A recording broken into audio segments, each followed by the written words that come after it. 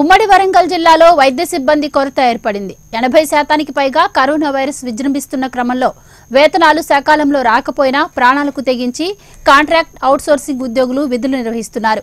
ఉద్యోగ భద్రత కల్పించి సకాలంలో వేతనాలు ఇవ్వాలని కోరుతున్నారు. దీనిపై మరింత సమాచారం మా వరంగల్ ప్రతినిధి జితేందర్ అందిస్తారు.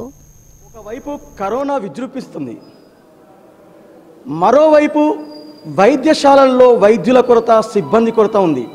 ఇలాంటి విపత్కరమైనటువంటి పరిస్థితులలో కాంట్రాక్ట్ బేస్గా పనిచేసేటువంటి వాళ్ళు అవుట్సోర్సింగ్ ఎంప్లాయీస్ తోటి ఇప్పటికే వైద్యశాలలు నడుస్తున్నాయి. మరోవైపు ప్రైవేట్ ఆసుపత్రులన్నీ మూసివేయబడ్డాయి. ఇలాంటి పరిస్థితులలో తెరిచి ఉన్నవి ఒక ప్రభుత్వ ఆసుపత్రులే. ఒక్కొక్క జిల్లా వ్యాప్తంగా చూసినట్లయితే కనీసం 20,000కు జనాభాకు ఒక్క ప్రభుత్వ వైద్యుడు కానీ సిబ్బంది కానీ లేకుండా పోయింది. గ్రామీణ ప్రాంతాలలో ఆశా వర్కర్లు, ఏఎన్ఎంలు సేవలు చేస్తున్నా అత్యవసర పరిస్థితులలో చికిత్స కోసం మళ్ళీ 100 కిలోమీటర్లు ప్రయాణించాల్సిందే. అసలు అవుట్సోర్సింగ్ కాంట్రాక్టు ఉద్యోగులకు సకాలంలో వేతనాలు ఇవ్వకపోయినా, సరైనటువంటి రక్షణ కల్పించకపోయినా ప్రాణాలకు తెగించి ఈ కరోనా వ్యాప్తి నివారించేందుకు మేము సైతం ముందుంటామని చెప్పి వైద్య సేవలో వాళ్ళు పనిచేస్తున్నారు. అలాంటి కాంట్రాక్ట్ అదేవిధంగా అవుట్సోర్సింగ్ ఉద్యోగులతోటి మనం మాట్లాడదాం. ఒకసారి Prime9 న్యూస్ వాళ్ళని పలకరిస్తుంది. చెప్పండి, అసలు నిజంగా కూడా మొత్తం దేశవ్యాప్తంగా, ప్రపంచవ్యాప్తంగా కరోనా విజృంభిస్తున్నటువంటి క్రమం లోపల ఒకవైపు ప్రైవేట్ ఆసుపత్రులన్నీ మూసివేయబడ్డాయి, మరోవైపు ప్రభుత్వ ఆసుపత్రిలోకి అత్యధిక మంది పేషెంట్స్ వస్తున్నారు. ఏజెన్సీ ప్రాంతాలలోనైతే ఇప్పుడున్నటువంటి పరిస్థితులలో కొద్ది కాలం అయితే వర్షాకాలం వస్తే డెంగ్యూ, మలేరియా లాంటి జ్వరాలు వస్తాయి. పేషెంట్ సంఖ్య కూడా పెరిగిపోతుంది. కనీసం అలాంటి పేషెంట్లకు చికిత్స చేసేటువంటి సిబ్బంది కూడా లేరు. మీరేమనుకుంటున్నారు? నా పేరు రమేష్ అండి. నేను గత 12 సంవత్సరాల నుంచి అవుట్సోర్సింగ్లోనే చేస్తున్నాము. అప్పటి నుండి ఇప్పటి వరకు చాలాని వేతనాలతోనే చేస్తున్నాము. ఇప్పుడు జాతీయ విపత్తుగా, దేశ విపత్తుగా, రాష్ట్ర విపత్తుగా, పల్లె విపత్తుగా ఈ మారుమూల ప్రాంతంలో ఎవరికి ఏమున్నా తెలియకుండా మా ములుగు డిస్ట్రిక్ట్లో కూడా 2 పాజిటివ్ కేసులు వస్తే వాళ్ళని ఐసోలేషన్ పంపించి చేశాము. ఎవరికి ఏది ఉన్నదనేది తెలియట్లేదు. మేము కూడా ప్రాణాలకు తెగించి మేము పేషెంట్లను సర్వీస్ చేస్తున్నాము.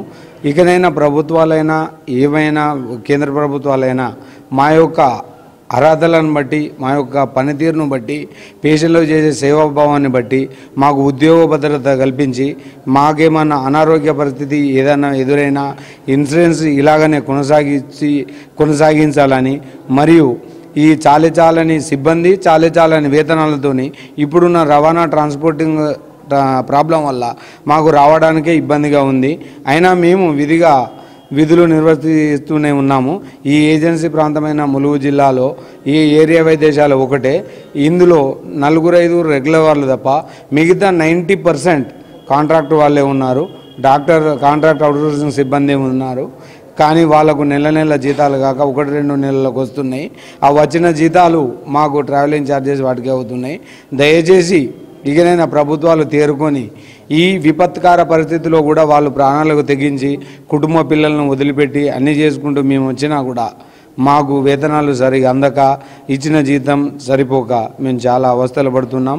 ఇక నుంచైనా ఈ వైద్య విభాగంలో, వైద్యంలో పనిచేసే ఉద్యోగులందరికీ ఉద్యోగ భద్రత కల్పించి తగిన వేతనం ఇవ్వాలని మేము తప్పక డిమాండ్ చేసే పరిస్థితి అవసరం ఉన్నదేమో. ఈ కరోనా తర్వాత తప్పకుండా ఈ కరోనాకు తెగించే చేస్తున్నాము.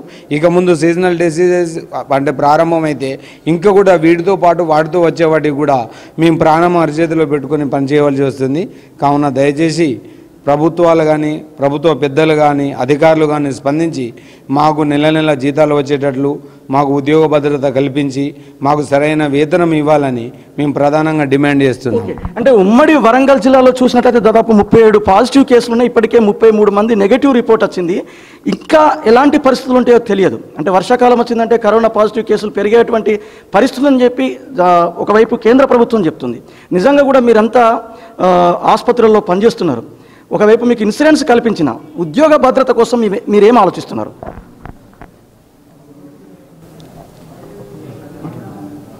ఈ విపత్కర పరిస్థితుల్లో కూడా మేము మా ప్రాణాలకు ఒడ్డి మేము పనిచేస్తున్నాము.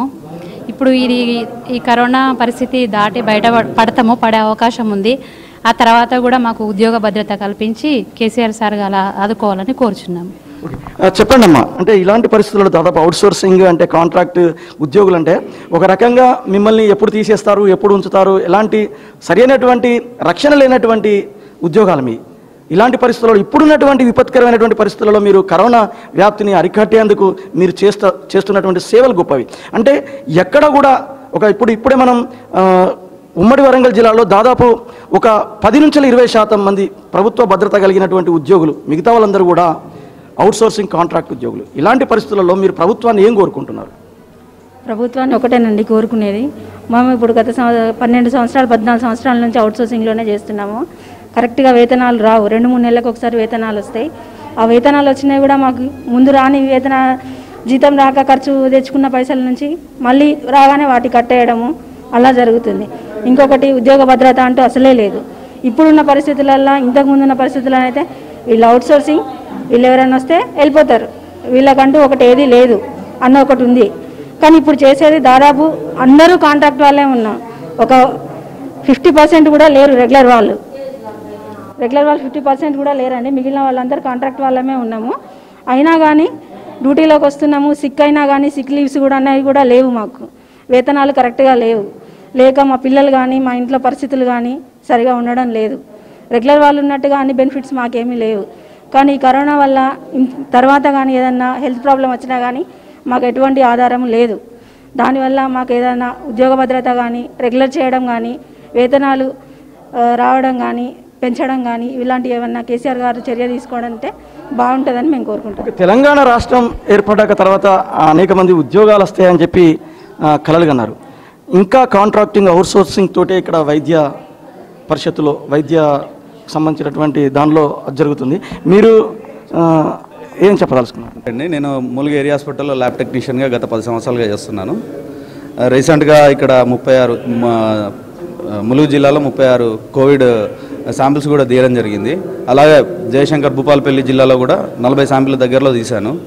అయితే ఇంత కష్టపడి కూడా మేము తీసి ఈరోజు మాకు సరి అయిన వేతనము మా శ్రమకు తగ్గినంత శాలరీ కూడా రావట్లేదు.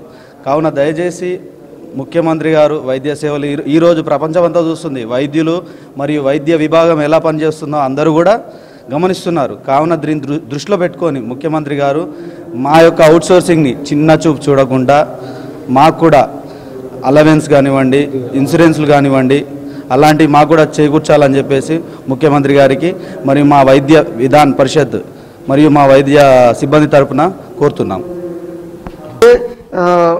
మొత్తంగా చూసినట్లయితే వైద్య శాఖ చేస్తున్నటువంటి చర్యలు కరోనా నివారణకు చాలా గొప్పదని చెప్పవచ్చు.